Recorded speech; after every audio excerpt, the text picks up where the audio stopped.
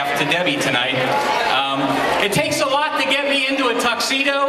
Only Debbie Williams and Mrs. Weldon would get me into a tuxedo. So Mrs. Weldon's not here, so I'm doing this because of Debbie Williams. So I think Jan has a presentation to make on behalf of the commissioners, and I have a presentation on behalf of the Maryland House of Delegates.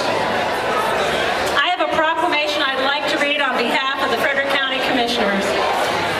And this says, whereas Debbie Williams is a selfless, caring, humble, and generous individual led by her faith, and whereas Debbie Williams always puts others before herself and models the pillars of character counts, trustworthiness, respect, responsibility, fairness, caring, and citizenship, and whereas Debbie Williams energizes and inspires others to act and give on behalf of all those in need, and whereas Debbie Williams has been in the forefront of raising funds in Frederick County for over 15 years, and through her partnership with her Heavenly Father, her inspiration, her infectious enthusiasm, and tireless efforts have raised more than, listen to this, $3 million,